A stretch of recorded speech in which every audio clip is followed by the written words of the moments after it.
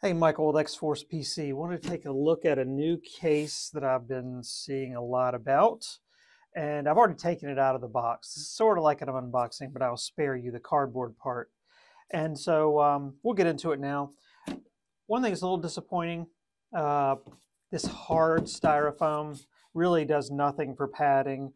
And for as someone who ships all of his systems like me, it would be nice if this was soft styrofoam, but we'll everything else is great. We'll try to let that go.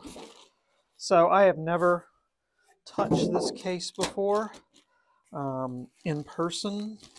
I don't see how I could do it any other way. So my reaction here is genuine. Got a little manual here. This is the NZXT H6. I believe it's called a Flow on top of that H6 Flow, if I'm not mistaken. It just says H6 series on there. The flow being for airflow. Now, a trend we saw, I'm sure that's loud, sorry, 7 or 8 years ago, a trend we saw, and I still see it today, is a glass front here. And that is attractive looking. If you care about how your computer looks. And most people, I mean, a lot of people, there's a big variance there, whether they care about what the computer looks like or not. But it's attractive, especially if you've done a good job on the inside. The problem with glass is air does not pass through glass very well. So a lot of these cases that had this glass front with the fans in it, with all the lights, RGB and all that, well, they were terrible for cooling because the air would have to come in through a little crack in the front and a little crack in the top. And so you'd have these 3 fans here, which looked good, but were fairly ineffective. Now, what a case like this does, it says, well, we want the glass front, we also want good cooling. So what they've done here is they've put this angled piece of front on here. And you've got 3 fans here behind mesh. And to take it a step back, where we went from the flat glass in the front is we went to a situation where all of the fronts are mesh, and the mesh acts as a nice filter and is really good for airflow. And almost all of our cases today have a mesh front. But again, where NZXT is going with this is they say, well, we want the glass front and we want the mesh. And so you've got a wider case. It's not a particularly tall case, a wider case with this angled front here. Let's see, these are intake fans. That's what I would have expected, so that's good.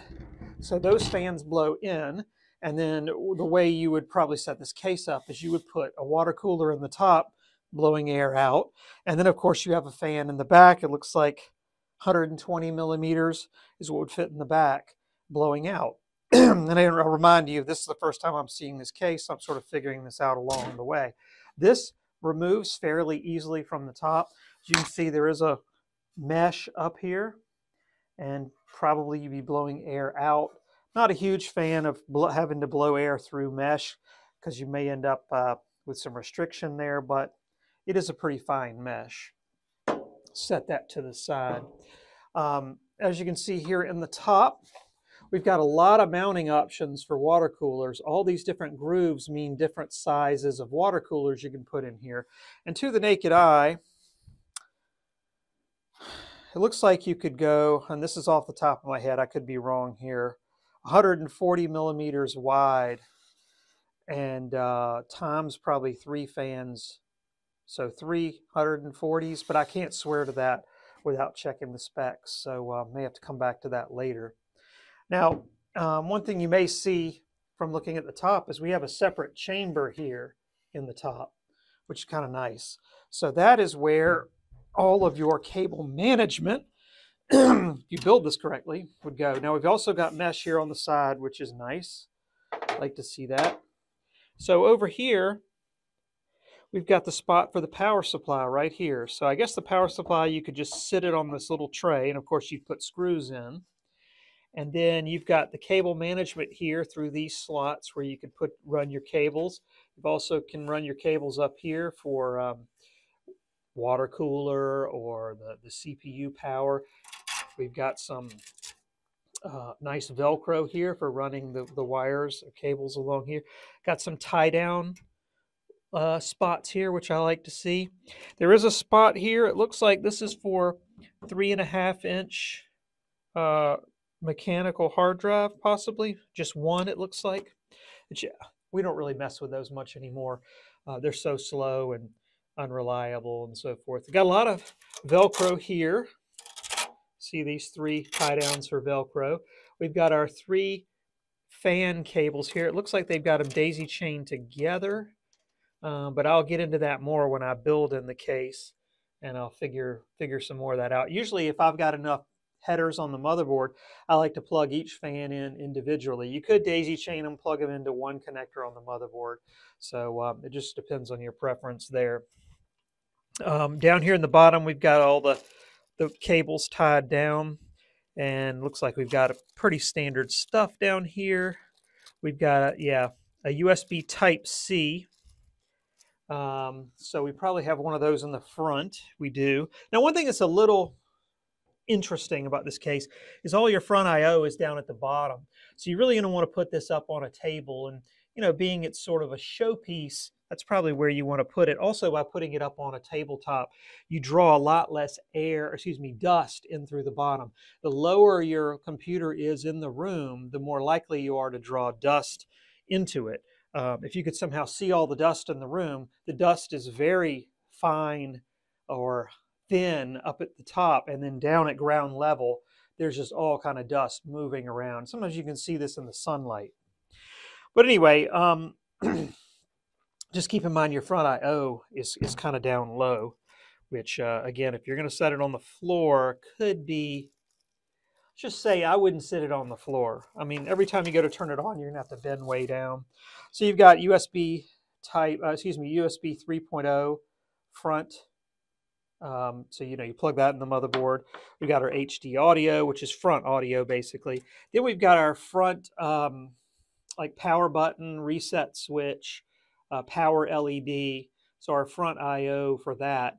And what I like is this all integrated into one plug. I don't know why more companies aren't doing this. It's actually fairly rare still to see. NZXT is doing it quite a bit on all their flow cases, but it's just one plug to plug in instead of each of these wires being separate, having to deal with that. So that's nice to see.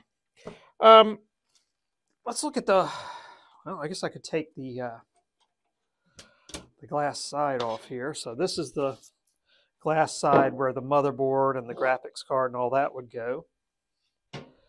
And that is the chamber here. So your motherboard mounts here, and then you have down here in the bottom, we've got a spot for 2 fans. So I'm not a huge fan of putting fans in the bottom, simply because of what I mentioned earlier. A lot of dust tends to get pulled in through the bottom. But if it's up on a tabletop, it's not a big deal. If you've got a really large GPU, might not be a bad idea to do. Looks like this is all, one solid piece on the bottom. So this doesn't come loose. They had a little strip of cardboard to prevent the glass side. These 2 glass side pieces come together, glass on glass. And so they had this piece of cardboard there. Maybe I need to hold on to that for when I ship this, just to prevent the glass on glass contact. And I guess I could assume there being some sort of damage. Now, my understanding, I thought, was you could vertically mount the GPU in here. So in other words, the GPU would normally go, I'm trying to get my hand in here right, but like this way, long way. So when you're looking through the side, you'd be looking at the top of the graphics card. I thought this came with a riser where you rotate it and the graphics card could stand up in here. But I need to, I guess, look back into that again. That may be an alternate add-on or an extra add-on. So I like what I see here so far. I'm a little disappointed it doesn't have the vertical GPU mount. Kind of wish it did. Everything else looks good. Now, the gotchas tend to come when you actually build in a case. I never decide to start using a case without building what I call a prototype in a particular case, because until you start running those wires and start trying to put the screws in for the various things, you don't know if there's a gotcha. For instance, does the motherboard come up so high that when you try to put the water cooler in, the water cooler's hitting the VRM heat sinks on the motherboard? Things like that, and you just don't know until you start to build in it. So that's next. I'm going to build in it and see how things come out, and I'm going to also do the research on the vertical GPU mount, because I think if you get this type of case, it's sort of to show off a little bit. Also, by the way, you can put RGB fans here. I elected not to order the RGB fans. That's, with the lights. First of all, it doesn't do anything other than make a bunch of lights. And most of our customers don't care about RGB, but do know this case comes in white, and you can also get it with the goofy, RGB fans if you're so inclined. So that's the NZXT H6, more to come on that. All right, so a couple of hours have passed, and now I'm back, and I have built a PC in this case. Now, one thing I'll tell you is there's a film on the front and on here, a peel, for lack of a better term, that I don't want to take off. I want the final customer, to do that. So it does make this a little less translucent, I guess I'll say. So I'll just give this a little spin to start with. It was pretty uneventful to build in. There were a few surprises here and there, which I'll talk about. So I'm going to go ahead and take off this glass side panel, since it's not as clear as maybe it should be. So, and I'll take off the back side too. And even the top side. And as you can see, all that is quite easy. As I drop that. Okay, so as mentioned before, you've got 3 fans here in the front. I can even take that off. And those pass through a coarse mesh filter. And all 3 of these were plugged into a splitter, but I ended up plugging them into individual headers on the motherboard. But if you were to run short on fans, we could use the splitter as well. But it gives you individual control over the fans in the BIOS, as opposed to all of them behaving exactly the same. Of course, we've got the clear glass here on the side. Around here, I built this one with a 4070 Ti and an i7 14th gen, the 14700K. I put in an 850 watt power supply, which you see mounted here. And some things that were a little bit interesting about this is normally the power supply on modern cases is down in the very bottom. So what this made for is a very short path from the main motherboard power to the motherboard, and a very short path which goes right through here to get to the CPU power. And so what that meant was there was extra cable to deal with, which I just kind of coiled up right here and put a cable tie around. But that was really the only surprising thing, I guess I'd say. The channels for the management of the wires works well. Also, I did not put any fans down here in the bottom. It does support 2 140 millimeter fans, and I would say this would be appropriate if I put, let's say, a 4090 in here. But with the amount of hardware that's in here, 4070 Ti with the i7, we've got 3 fans in the front, we've got 240 mil fans in the top where the water cooler is, and 120 millimeter in the back. That's plenty. There's no reason to overventilate the case. You're just going to turn it into an air filter and filter the dust in your room by drawing too much air through it. So that is plenty. And again, if we decided to put a 4090 in here, let's say, or 4080, we could add 1 or 2 fans down in the bottom. I'd mentioned earlier about a vertical GPU mount, but then it occurs to me that with this opening down here to put the 1 or 2 140 millimeter fans, it doesn't really make for a space for a vertical GPU mount, which really, to me, isn't a big deal. They do make, NZXT does make other cases which will support a vertical GPU mount if that's something you wanted. Also, in the top here, hopefully I can do this without a lot of fanfare, I'd elected to put a water cooler with 2 140 millimeter fans. You could also put 3, or we could put 3 120s.